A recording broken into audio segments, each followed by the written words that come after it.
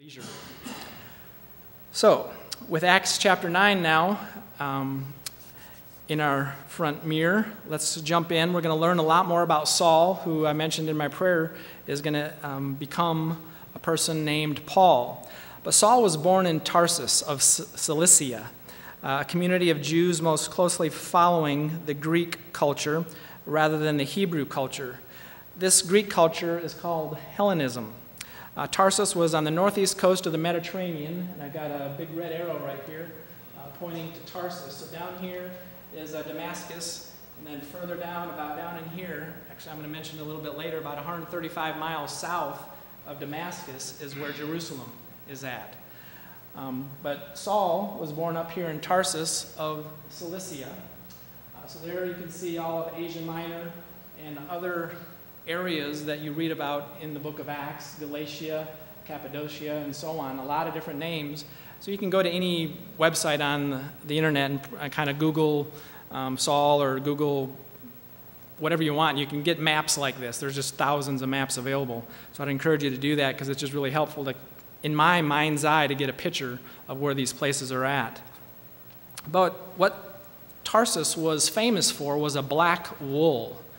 A wool that was used to make blankets and tents.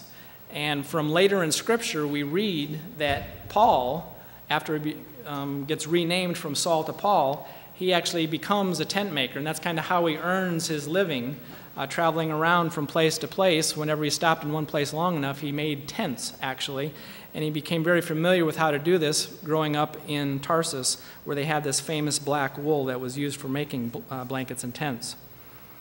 Tarsus was the location of basically, or one of the three main theological centers of the area at the time. The first one being Athens in Greece, the second one of Alexandria out of Egypt, and then the third one, Tarsus. So it was kind of the third in ranking of the most prominent scholarly areas that you could go to for an education. And so Saul was brought up there briefly, probably until he was 13, because when he was about 13, history says that his parents decided to send him away to Jerusalem to go to a more private school there, to more follow the Hebrew culture, since he was a Jew.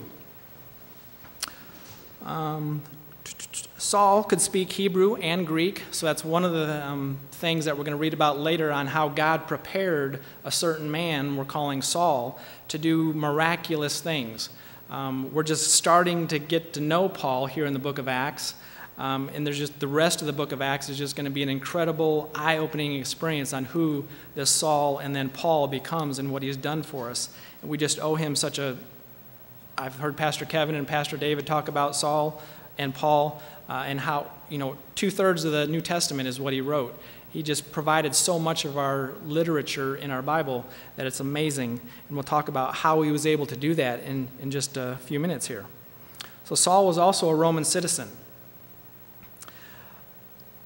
Let's see if things are going to slide here. Saul, by birth or blood, is a Jew. Saul, by culture or his upbringing, was more of a Greek or a Hellenist. And then his citizenship was also by birth, he is Roman. So he's got a lot of different things going on in his life, and that's what we're going to get into here now in chapter 9. We will see kind of what we call a radical conversion of a radical person called Saul of Tarsus, who becomes Paul the Apostle, and he writes much of the New Testament, as I alluded to a minute ago. He's a rabbi radical, we're going to learn also, who turned into a radical Christian. Saul did everything with passion. When he was a non-Christian, he severely persecuted the Jews, and when he became a Christian, he was then also radically for Jesus Christ. He just didn't do anything half-heartedly. In the book of Revelation, there's a passage there that I want to read where Jesus is speaking to the lukewarm church, or the Laodiceans. In Revelation 3, chapter 3, verse 15 and 16, it reads, except my screen isn't advancing. Now it happened as I journeyed and came near Damascus at about noon. Suddenly a great light from heaven shone around me, and I fell to the ground and heard a voice saying to me, Saul, Saul, why are you persecuting me? So I answered, wait, this is not the right verse. It's hard to tell with not showing. Sorry. Start over. Revelation 3:15. I know your works, that you are neither cold nor hot. I could wish you were cold or hot. So then, because you are lukewarm and neither cold or hot, I will vomit you out of my mouth.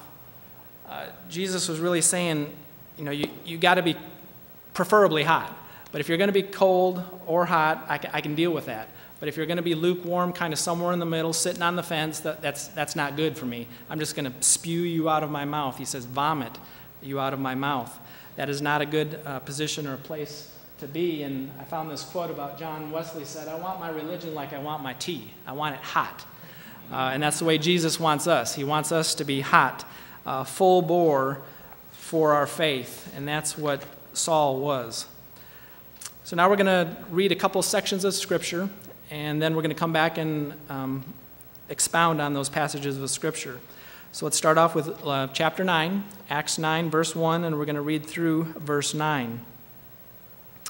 Then Saul, still breathing threats and murder against the disciples of the Lord, went to the high priest and asked letters from him to the synagogues of Damascus, so that if he found any who were of the way, whether men or women, he might bring them bound to Jerusalem.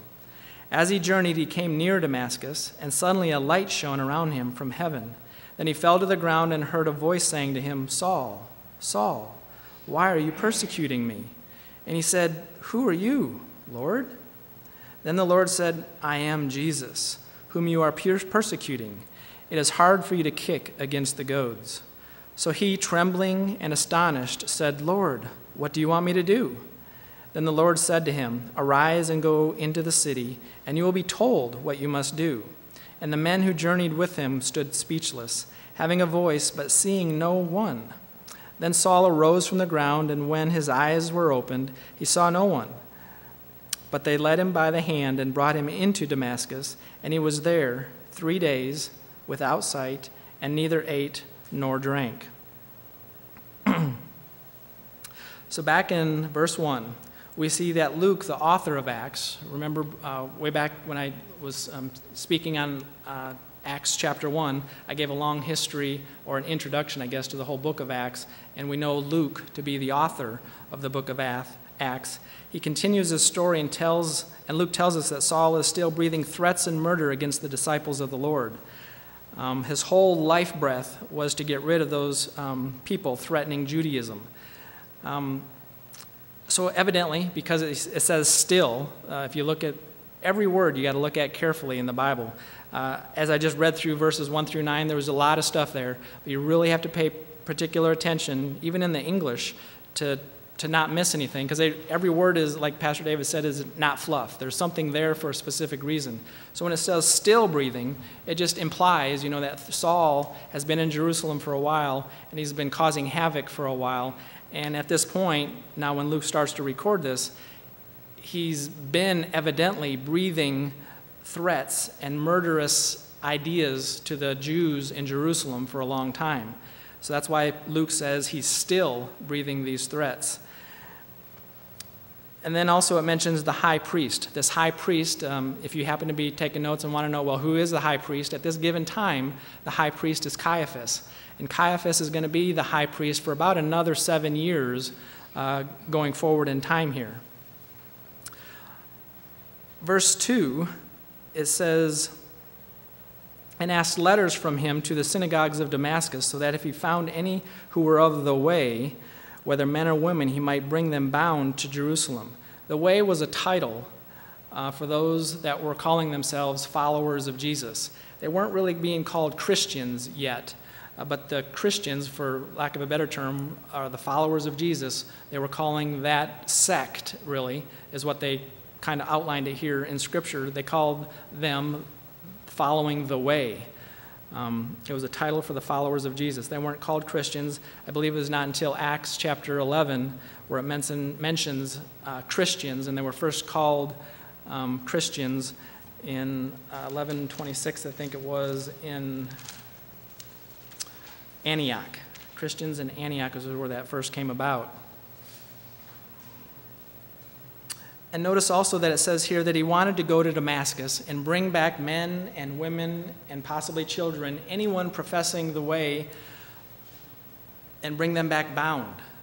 Not just bring them back, but bring them back bound in fetters and in chains, however he could get them, probably in a single file line, just kind of bound together. Like, it reminds me of watching that movie of her, I can't even think of the Charlton Heston movie, where Ben-Hur, and they were leading people from one place to another, and they just had the chains or ropes around their wrists and around their waists and around their ankles and just following them. Who knows, maybe Saul was doing that type of leading of the people. That was his intent anyway. He never got to do it. On his way to Damascus, something else miraculous happened, and we're going to talk about that in just a minute as well. But before we get any further, there's some passages of Scripture that we want to read that are parallel to this Acts chapter 9 experience. So in Acts 22, we get a revisiting of his conversion experience.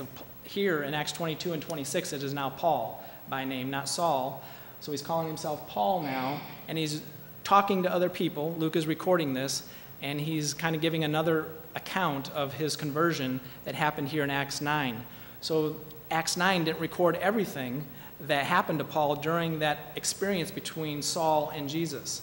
So that's why we're going to read Acts 22 and then some passages from Acts 26 as well to get the full picture of everything that happened between Saul and Jesus. So starting in verse 6, "Now it happened as I journeyed and came near Damascus at about noon, suddenly a great light from heaven shone around me." So that sounds familiar so far. "And I fell to the ground and heard a voice saying to me, 'Saul, Saul, why are you persecuting me?' So I answered, 'Who are you, Lord?' And he said to me, 'I am Jesus of Nazareth, whom you are persecuting.' And those who were with me indeed saw the light and were afraid, but they did not hear the voice of him who spoke to me. So I said, 'What shall I do, Lord?' And the Lord said to me, 'Arise and go into Damascus, and there you'll be told all things which are appointed for you to do.' And since I could not see for the glory of that light, being led by the hand of those who were with me, I came into Damascus." So a little bit more detail, a few little things that Paul shares with us here in Acts 22. Now in 26, "While thus occupied as I journeyed to Damascus with authority and commission from the chief priests, at midday, O king," here he's talking to King Agrippa now. So Luke is recording this. "At midday, O king, along the road I saw light from heaven, brighter than the sun, shining around me and those who journeyed with me. And when we all had fallen to the ground, I heard a voice speaking to me and saying in the Hebrew language, 'Saul, Saul, why are you persecuting me? It is hard for you to kick against the goads.' So I said, 'Who are you, Lord?' And he said, 'I am Jesus, whom you are persecuting. But rise and stand on your feet, for I have appeared to you for this purpose, to make you a minister and a witness, both of the things which you have seen and of the things which I will yet reveal to you. I will deliver you from the Jewish people, as from the Gentiles, to whom I now send you, to open their eyes in order to turn them from darkness to light and from the power of Satan to God, that they may receive forgiveness of sins and an inheritance among those who are sanctified by me in faith." So quite a few more details there in Acts 26. We're very appreciative of Luke recording those and letting us know what was actually said in its entirety that Paul let him know about. So go back to these words in verse 4, where Jesus says, "Saul, Saul, why are you persecuting me?" What kind of amplification, or what was his tone of voice when Jesus said this to Saul? I kind of have to imagine that it was not a really rough, "Saul, Saul, why are you persecuting me?" It could have been, but I doubt it. I'm thinking it's more of a soft, passionate, "Saul, Saul, why are you persecuting me?" Maybe that tone of voice is what I'm imagining. Just like we hear Jesus speaking to Simon in other chapters of the Bible, he said, "Simon, Simon." Or later when he spoke to Martha and he says, "Martha, Martha." So he's being really compassionate. We see there's several passages in Scripture where Jesus does have compassion on people. So I imagine he's at this point now where he's been looking down on Paul, and Paul has been doing terrible, horrendous things, consenting to the death of many people, most recently Stephen that we read about in Acts chapter 7. So I'm certain here that Jesus was asking Saul in this tone of voice, Saul, Saul, why are you persecuting me? And then also here in verse 4, we see Saul fell to the ground, as did the other men that were around him. And God sometimes has to get really stubborn people in a position where they will listen. And Saul, you can imagine, was a very stubborn person. Again, I mentioned a few minutes ago that whatever he did it wholeheartedly. He was wholeheartedly persecuting Christians, and he's going to pretty soon become a wholeheartedly for Jesus follower of Jesus, a kingdom builder. So a life lesson here is what we do to one another, we do to Jesus. What we do to one another, we do to Jesus. Jesus completely identifies himself with the church. Jesus says, why are you persecuting me? He didn't say, why are you persecuting my church? He says, why are you persecuting me? Not my church, but me. So Jesus really identifies with us and the church. Every person that Saul tried to kill or hurt, he was doing that to Jesus essentially. So we are his body, and so whatever we do, we're doing it to Jesus' body essentially. So think of this verse maybe the next time you say something mean or type something in an email mean, and you know it's going to another brother or sister in Christ. That's a body, that's a part, that's affecting Jesus. And he says, why are you persecuting me? He doesn't say my church, but me. To me, that's pretty important. And here in verse 5, and he said, who are you, Lord? Then the Lord said, I am Jesus whom you are persecuting. It is hard for you to kick against the goads. He says, who are you, Lord? Very good question.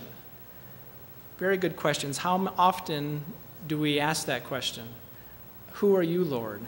Lord, what would you have me to do? He's going to ask that question next. And that's another very good question. Many Christians don't ask that question enough. Lord, what do you want me to do? What do you want me to do? We kind of maybe say that in our prayers in passing, but remember, as Pastor David has said, it needs to be a dialogue when we're praying.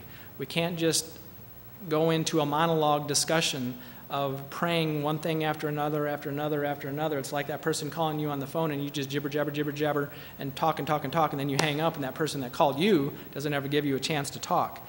It doesn't need to be that way. It shouldn't be that way. You need to be able to allow to thank the Lord for whatever you're praying for, and then have an opportunity to just sit quietly. I know that's really hard, just to sit quietly. Maybe just try it for 30 seconds. 30 seconds of quietness at your table or at your chair, wherever you are, is a long time. So sit quietly for 30 seconds and then a minute or 2 minutes. And during that time, maybe with your eyes closed, just not doing anything, you may hear something. And so often that's when it is, when I finally force myself to be quiet, is when I finally hear something from the Lord. But back here in verse 4 also, it talks about kicking against the goads. Again, Google, you find a picture. This is a goad. This is probably in the neighborhood of anywhere from 4 to 8 feet. I saw different descriptions of a goad. And this is something that a farmer or someone following his oxen, he would use it to goad them, to get them to turn left, turn right, if they didn't have the reins, but they're just to keep them going, basically. They would poke them with this, and as that just kind of sticking out there, if the oxen didn't like that, they would kick, with their hind leg behind them, and that right there is where that goad would be if the farmer was holding it right there. So they would kick against the goad, and they would hopefully feel the pain of that sharp point, and that would encourage them to keep going but not kick anymore. But again, just a good visual to know what a goad is. I think in some passages, or not some versions, they may mention, kicking a prick or the goad. So that's kind of what it's referring to there. So do we ever find ourselves being stubborn like an oxen? Do we ever find ourselves not listening to the conviction maybe that we're hearing from the Holy Spirit? The Holy Spirit, if you're a believer, tries to convince and to convict us sometimes of something that we're maybe not doing. Maybe that's a sin of omission. Or most likely, it could be something that we did that we shouldn't have been doing. Now we're feeling guilty in the remorse, and that's the sin the sin of commission, something that we actually did do. But are we fighting that conviction maybe that the Holy Spirit is goading us with this goad? He's kind of trying to get us going along a little bit quicker or in the right direction, because maybe we're not following the direction that he told us to go in the first place. Are you being the stubborn one and not listening to the Lord? Again, try to get yourself in that quiet place where you can listen more often to what the Lord may be saying. And then there in verse 6 it says, Lord, what do you want me to do? Again, I mentioned that's a very good question. Up until this point, I think Saul probably thought Jesus was actually dead, physically dead, and not to be heard from again. He had such a different upbringing that I listened to a couple different teachers, and they were saying, that Saul was born in Tarsus. He came to Jerusalem. He was raised there for between 13 and 21 as he attended the Jewish Hebrew teaching school under Gamaliel. And after 21, he may have hung around there for a little while, and then he went back to Tarsus, and eventually comes back to Jerusalem. So he most likely came back in Jerusalem. I couldn't find this for a fact. I didn't follow the chronology, but maybe someone else might know for sure that I don't think he was in Jerusalem at the time that Jesus was there, and at the time that he was crucified, and during the time that 40 to 50 days where he was still present in town and ministering to the disciples and being seen by over 500 people. I don't think Saul was in town during that time. I think he must have came back into town just after that. Again, that's my conjecture, but because I couldn't find it for sure anywhere in here through the rest of the book of Acts. But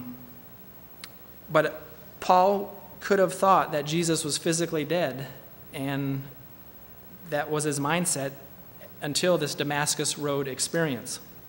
So there's a 180-degree turnaround for Saul here that we're seeing now, where at the point of him falling to the ground, and then at this point saying, Lord, what would you want me to do? That's essentially when his conversion is taking place.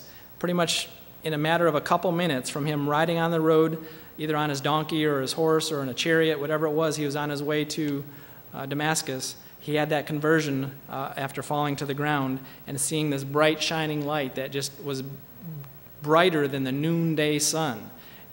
There in this area, the noonday sun is immensely bright, and this overshadowed the noonday sun, it said there in Acts 26. So very amazing, and it forced everybody to the ground, him and the people he was traveling with, and therefore it then ended up blinding him as well. So verses 7 and then 8 into 9, I want to read 9. And he was there 3 days without sight, and neither ate nor drank. 3 days without sight, and he fasted of all food and drink. By God's will, Saul was without sight.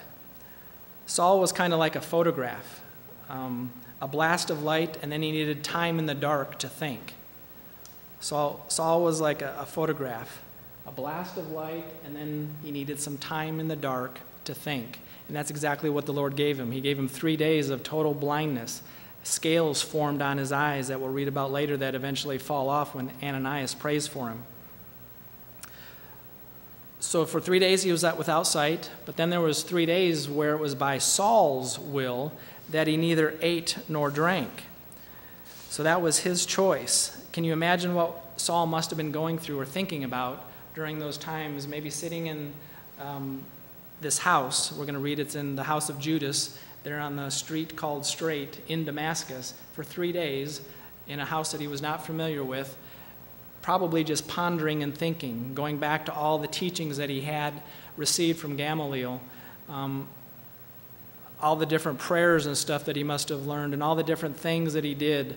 Was he thinking about what he had just done or consented to with Stephen just not that long ago in his life? Just amazing to think about what he must have been praying about at this point in time. So let's go to verse 10. Now there was a certain disciple at Damascus. Oh wait, we're going to read verses 10 through 19. So now we're jumping in another passage of my Bible called Ananias Baptizes Saul. So verse 10. Now there was a certain disciple at Damascus named Ananias, and to him the Lord said in a vision, Ananias. And then he said, "Here I am, Lord." So the Lord said to him, "Arise and go to the street called Straight, and inquire at the house of Judas for one called Saul of Tarsus. For behold, he is praying, and in a vision he has seen a man named Ananias coming." That's you, by the way, Ananias. I'm talking to you. You're coming and putting his hand on him so that he might receive his sight. Then Ananias answered, "Lord, I have heard from many about this man, how much harm he has done to your saints in Jerusalem. And here he has authority from the chief priest to bind all who call on your name."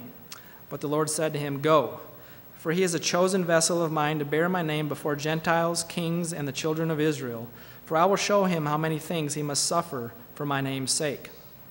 And Ananias went his way and entered the house. And laying his hands on him, he said, "Brother Saul, the Lord Jesus, who appeared to you on the road as you came, has sent me that you may receive your sight and be filled with the Holy Spirit."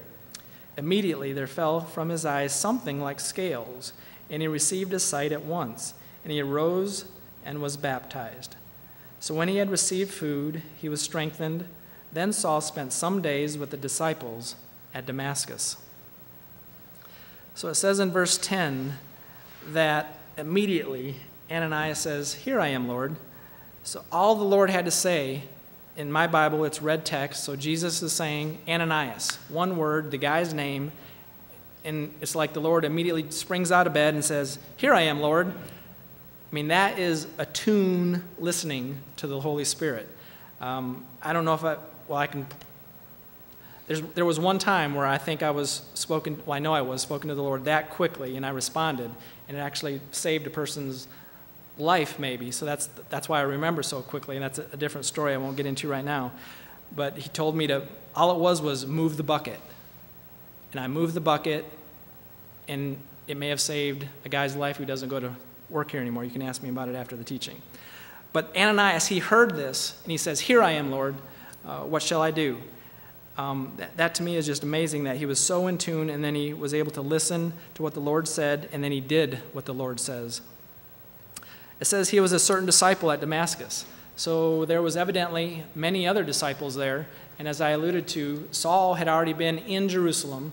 He was he was going around Jerusalem, finding people that were followers of the way, binding them, persecuting them, killing some of them, and now he was going on his way to Damascus.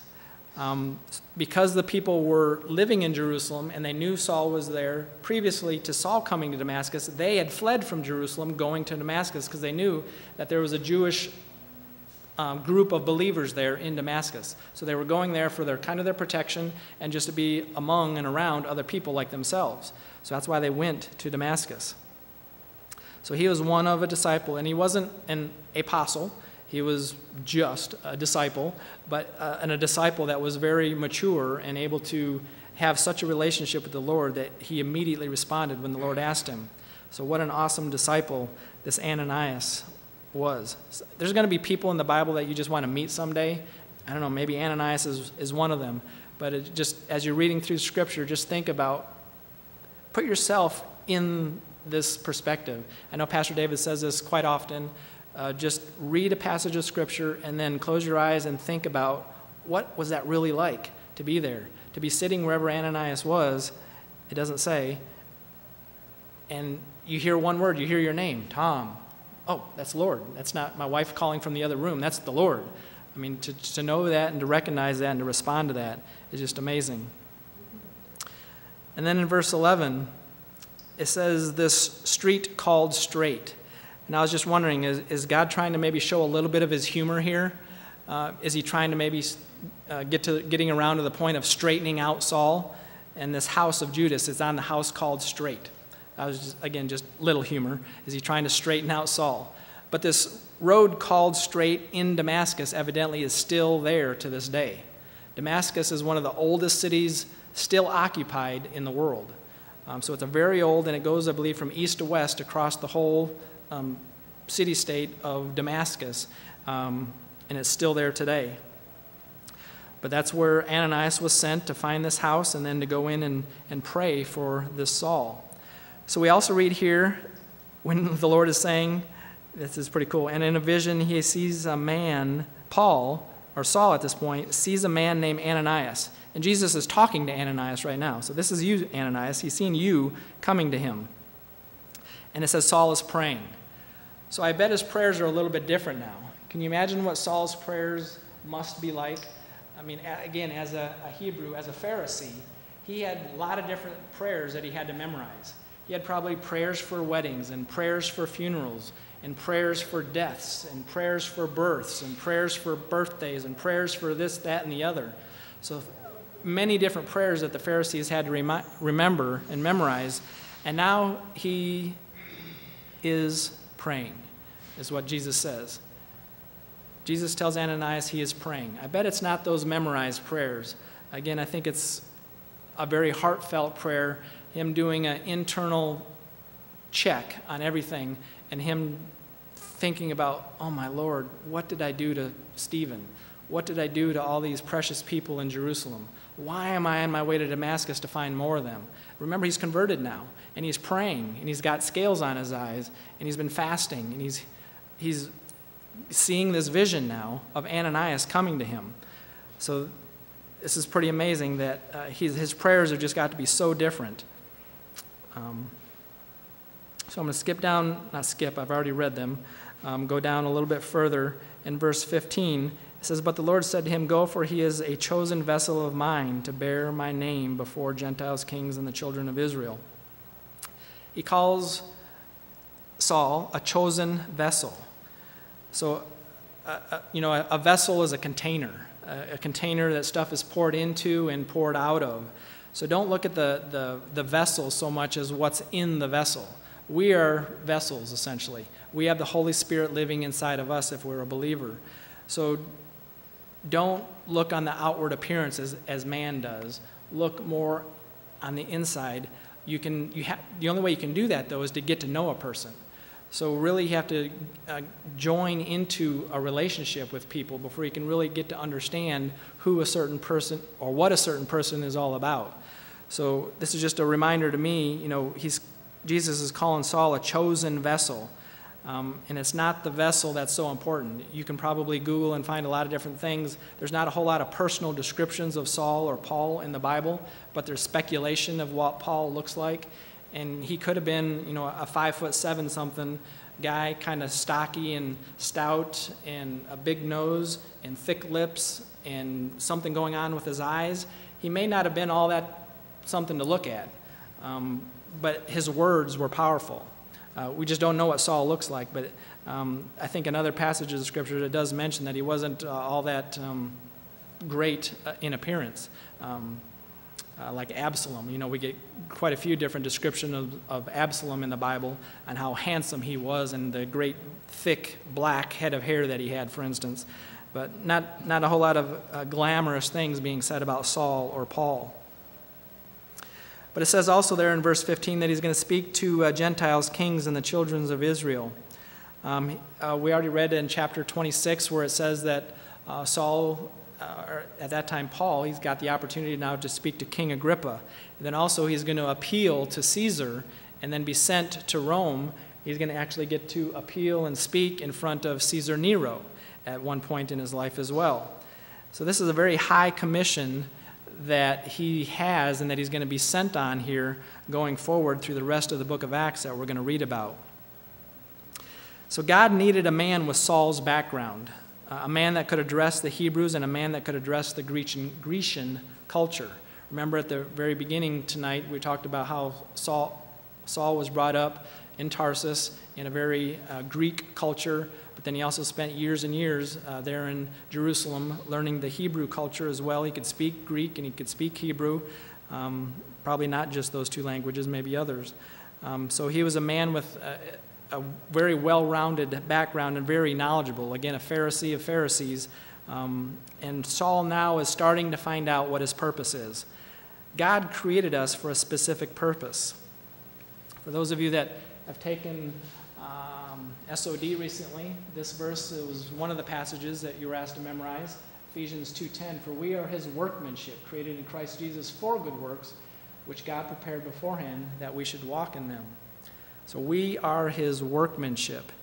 And we are finding out day by day by day what it is that God's purpose is for us. Some of us know exactly what that is. We're walking in it already. Others are still wondering, what are we going to be when we grow up? But that's kind of a work in progress for all of us, really. And Paul really right now is being spoken to by Jesus. Again, remember those little tidbits of information that we read about in Acts 22 and Acts 26. It says that there in chapter 9, here in verse 6, arise and go into the city, and you will be told what you must do. So he's getting his instructions right now from Jesus, and he will be for the next couple of years, we're going to read here in just a second. Verse 17, it says, Ananias went his way and entered the house. What incredible obedience in the face of fear and uncertainty that Ananias exhibited here. Saul had tracked down and consented to many Christian deaths, and Ananias even tried to talk back to the Lord here, back in these other passages, and said, Lord, I have heard from many about this man Saul that you want me to go to. Are you sure? He has done many harm to your saints. So I'm not sure if this is great, the best idea type thing. It says there in verse 13.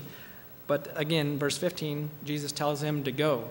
So what does he do? He up and goes. Immediately, he up and goes. And then here in verse 17, how did Ananias address Saul? He says, brother Saul. Again, imagine the compassion, I hope, that Ananias had there. I'm sure it was compassion, but again, think about the tone of his voice. Was his voice cracking a little bit because of nervousness or fear? Again, he knew who Saul was about. He wasn't fully convinced of his conversion yet, except for what Jesus told him to go and do. So was it brother Saul as he's laying his hand on him?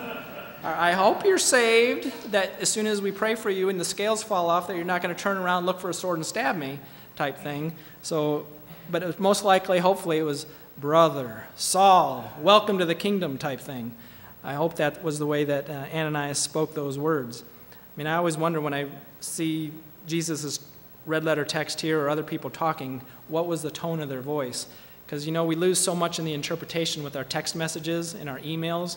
It's not a great way to carry on conversation. It's so much different than saying the same thing in a text message than saying the same thing face to face. You have the body language, you have the facial intonations, you have the tone of the voice. All that goes in there, and we lose, unfortunately, so much of that in the translation or just reading text. So, brother Saul. So, Saul's first words that he heard from the church is brother Saul. That's pretty cool. That Saul is a very brand new believer. After 3 days of being quiet in this room, wherever he was at, he's got a believer coming to him to pray for him now, and he says, brother Saul. That's the first words from the church. The Holy Spirit, up until this point, had not been indwelling Saul. But now that he's a believer, he's had his conversion, and now Ananias prays for him, and it says here, he sent me that you may receive your sight and be filled with the Holy Spirit. This receiving of the Holy Spirit is no doubt for the empowerment of service, or what we're going to find out, mainly to be a witness. Because Saul is going to be an incredible, miraculous, powerful witness to many, many people. Again, he wrote much of our New Testament, and it's just amazing how powerfully strong of a witness he ended up becoming. Verse 18, it says, he immediately arose and was baptized then after this prayer from Ananias. Many naysayers about things in the Bible, such as Saul's conversion, say that the Damascus Road experience was more of an experience by Saul of like sunstroke. It was just something weird that happened that, was a bad pizza night the night before. Or maybe it was I read an epileptic seizure that Saul went through, and that's how he experienced all this stuff. Just really weird type of things of naysayers of the Bible. Again, we don't find any of that in Scripture, of all that negativity. We read for it, and I like to keep it simple. I mean, whatever I read in the text, I don't try to read between the lines or anything like that. So, I mean, Paul is a believer now. And based on this naysayer saying, that it was possibly an epileptic seizure, Charles Spurgeon, back was in the 1600s, late 1600s, I think, of the time of Spurgeon, or was it later than that? 1800s? Anyhow, quite a while ago, Spurgeon had this to say about the naysayers back then. "Oh, blessed epilepsy, if it evokes a conversion such as this." I mean, if it takes an epileptic seizure to cause this type of conversion, praise the Lord, let's type of thing. I just thought that was kind of funny as well. Oh, blessed epilepsy, if it evokes a conversion such as this. Because many people probably thought that there was no possible way that someone like Saul could ever be converted to Christianity, right? That's what many people were thinking, that they know who Saul was from maybe historical or from reading the Bible. There's no way that he could have been converted, but in fact, he was. So let's now go on and read the rest of what we're going to cover tonight, verses 20 through 25. "Immediately he preached the Christ in the synagogues, that he is the Son of God. Then all who heard were amazed and said, 'Is this not he who destroyed those who called on this name in Jerusalem and has come here for that purpose, so that he might bring them bound to the chief priests?' But Saul increased all the more in strength and confounded the Jews who dwelt in Damascus, proving that this Jesus is the Christ. Now after many days were passed, the Jews plotted to kill him. But their plot became known to Saul, and they watched the gates day and night to kill him. Then the disciples took him by night and let him down through the wall in a large basket." All right, so there's the kind of the end of the passage that we're going to cover for today. Going back to verse 20, "Immediately he preached the Christ in the synagogues, that he, Jesus, is the Son of God." So the infilling that Saul received in verse 17 must have been incredible to Saul, since he immediately began preaching Jesus in the synagogues.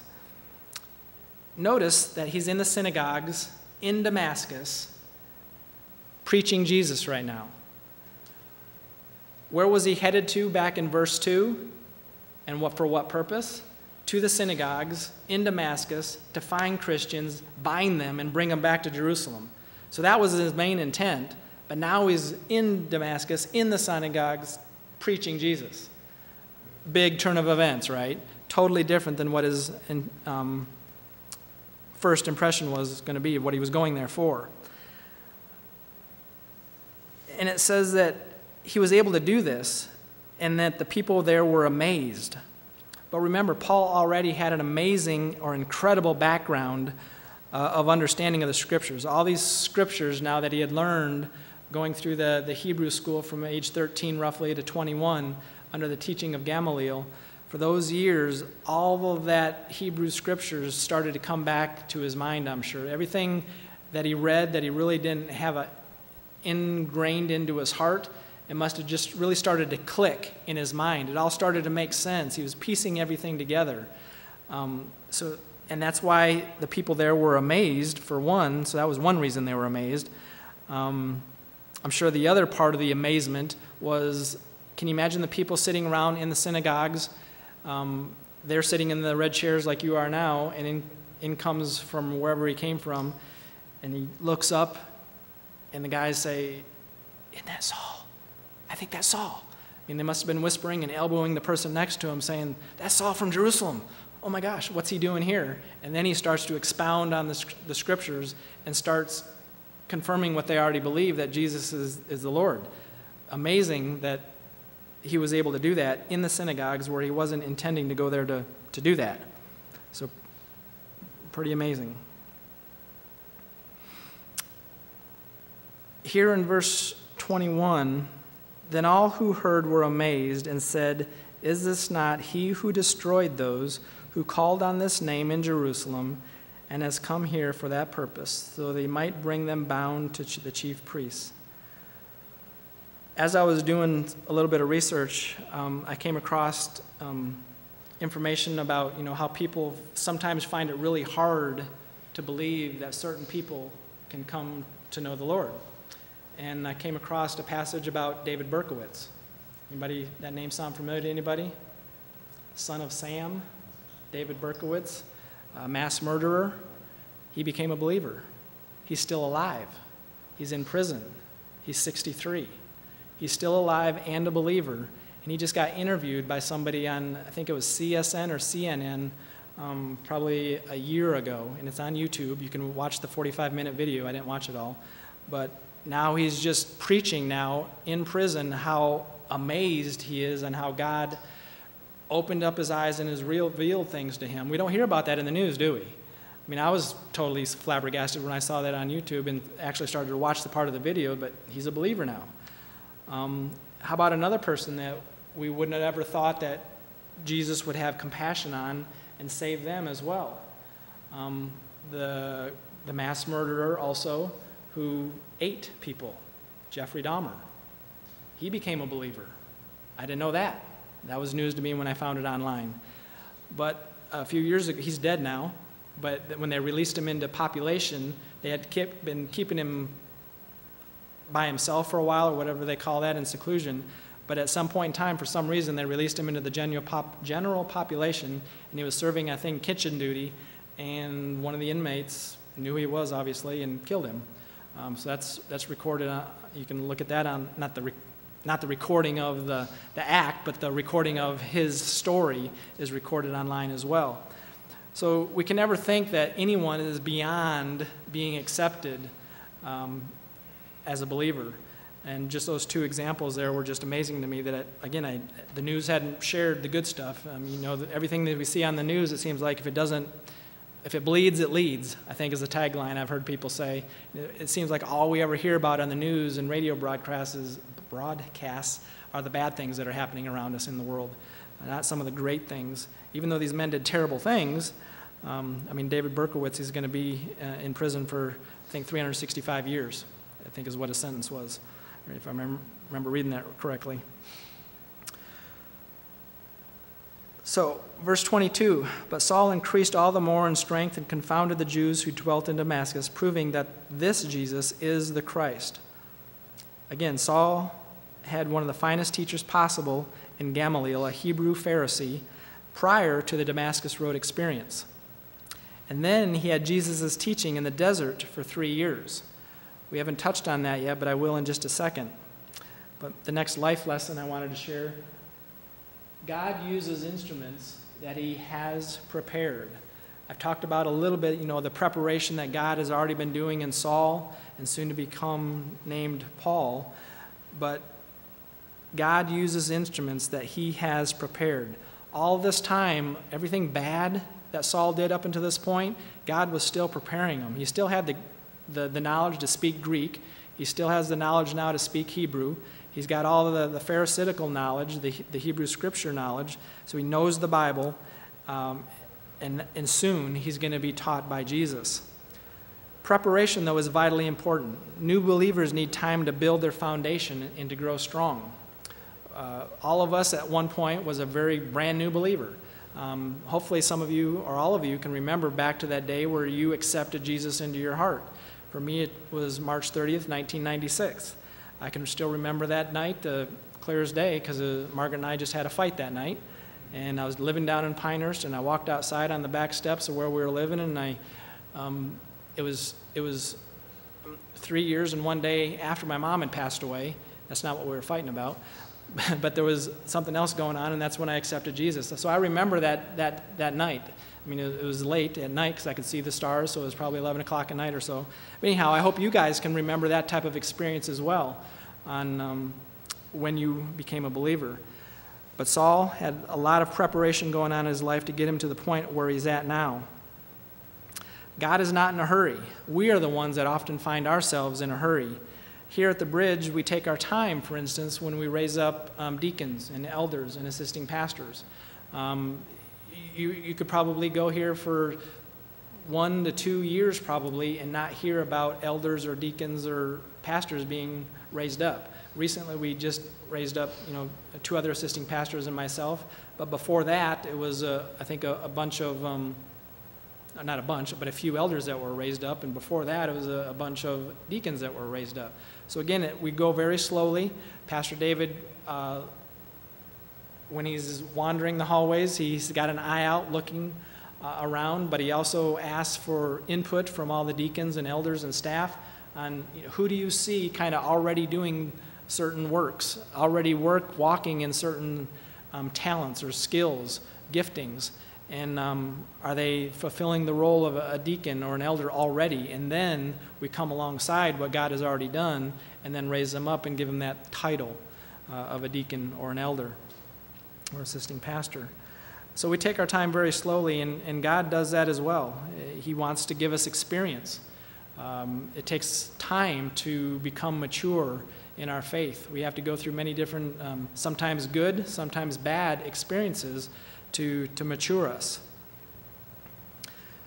So moving on to verse 22 and 23, in that area there that we already read, between verses 22 and 23, there's a gap of time not indicated in our texts.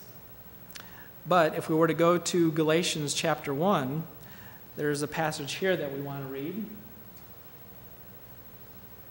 Galatians 1, starting in verse 11. But I make known to you, brethren, that the gospel which was preached by me is not according to man, for I neither received it from man, nor was I taught it, but it came through the revelation of Jesus. So here in Galatians, this is Paul speaking. Okay? So this is Paul speaking a little bit time-wise after this occurrence in Acts. Verse 13, for you have heard of many of my former conduct in Judaism, how I persecuted the church of God beyond measure and tried to destroy it. And I advanced in Judaism beyond many of my contemporaries in my own nation, being more exceedingly zealous for the traditions of my fathers. But when it pleased God, who separated me from my mother's womb and called me through his grace to reveal his Son in me, that I might preach him among the Gentiles, I did not immediately confer with flesh and blood, nor did I go up to Jerusalem to those who were apostles before me, but I went to Arabia and returned again to Damascus. Then after 3 years I went up to Jerusalem to see Peter and remained with him 15 days. So here's that gap of time that I'm referring to that allowed Saul to just increase in knowledge so much. He spent time in the desert, 3 years in Arabia, not 3 days. Again, this is Saul and Jesus teaching. Can you imagine Jesus being your teacher for not 3 days, not 3 weeks, not 3 months? 3 months would have been a long time, right? 3 months of nothing but one-on-one teaching, day in and day out, 3 months, 3 years. So Saul at this point came back from that experience in the desert with his mind just has got to be blown with all of this knowledge that Jesus has laid out to him. And now he's back sharing some of this knowledge in the synagogues. Then he goes up to Jerusalem and speaks with Peter. But he doesn't meet with all the different apostles. He meets with just Peter, it says here, and remained with him 15 days. But imagine what those conversations had to be like. Because Peter was immensely growing in his faith as well. And now we see Saul talking to him and sharing incredible knowledge. I mean, it's just got to be a knowledge bomb going on there between the two of those guys talking back and forth. Verse 25, it says here, they let him down through a wall in a large basket. The walls around many towns in those days were actually not filled, but had many openings in them. Not filled with glass like we would expect, but just kind of openings. And sometimes the walls were double walls, kind of reminiscent of, drawing a blank here on Jericho. Jericho, where the wall was kind of a double wall and people were living between the two walls. And then also it should remind us maybe of David's escape from King Saul once.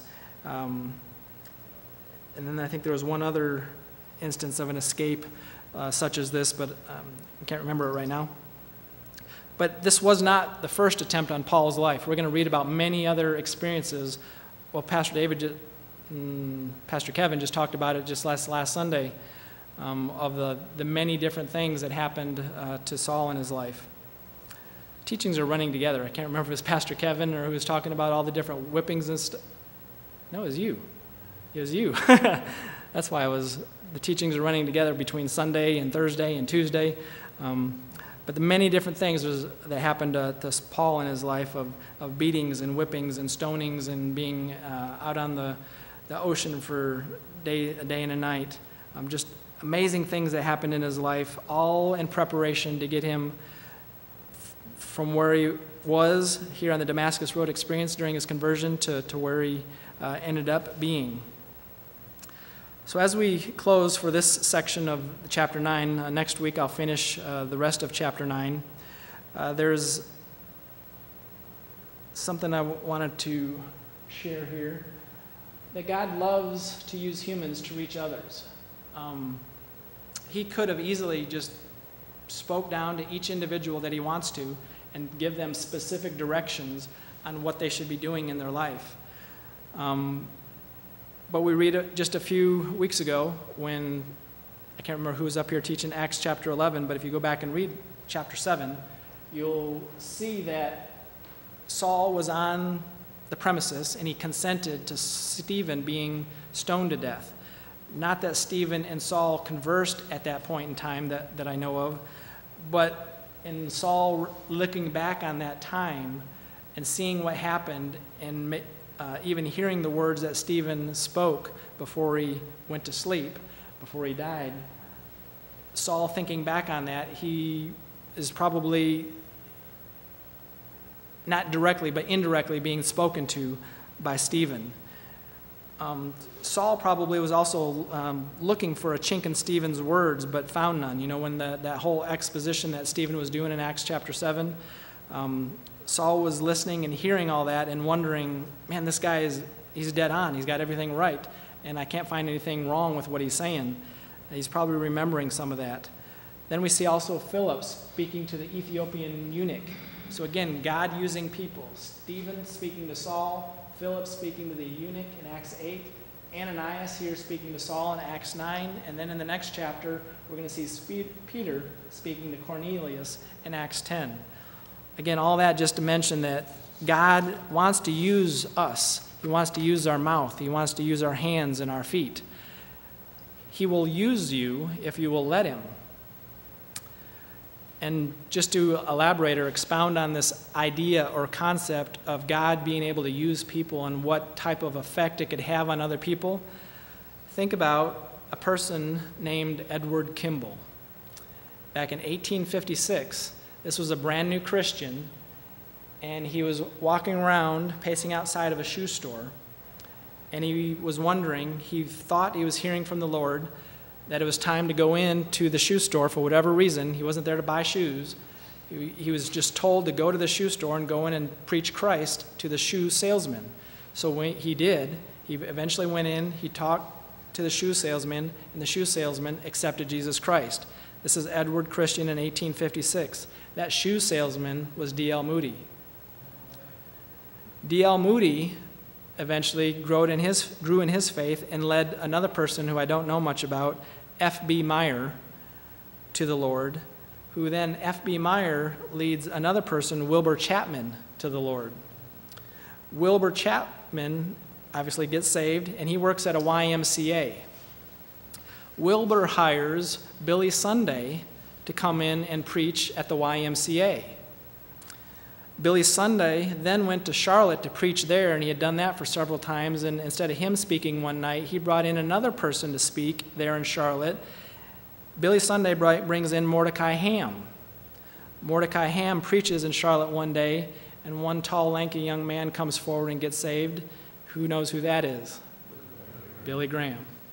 Yeah, so all because of, thank you, Edward Kimball, of his responding to that call in 1856 about going into a shoe store, not knowing who was in there, talking to this salesman. D.L. Moody talks to F.B. Meyer, talks to Wilbur Chapman, talks to Billy Sunday, talks to Mordecai Ham, and we get Billy Graham because of Edward Kimball responding to the call. So I thought that was pretty cool. And that could be one of us.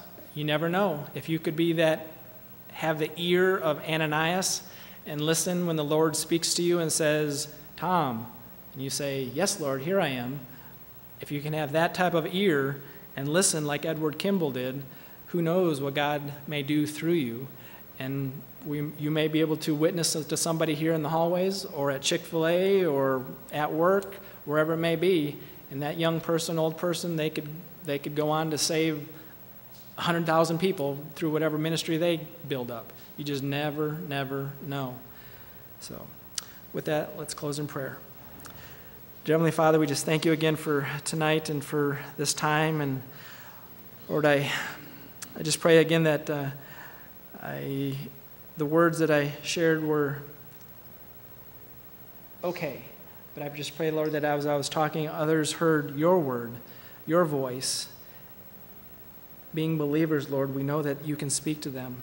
So, Lord, I pray that you spoke to someone, at least one person here tonight, if not every one of us, and gave them maybe a calling, and gave them a direction, or gave them just a word to pursue and to follow up on. So, Lord, I just pray that you would continue to minister to each and every one of us. And, Lord, help us, Lord, to be in your word, to be reading it and studying it. And, Lord, just thank you again for this opportunity tonight to share your word. And, Lord, just bless our time together as we may linger and talk. And as we leave here and go our separate ways tonight, just bless our time and bring us back here safely once again, if not Thursday, then on Sunday. In Jesus Christ's name we pray. And everyone said, Amen.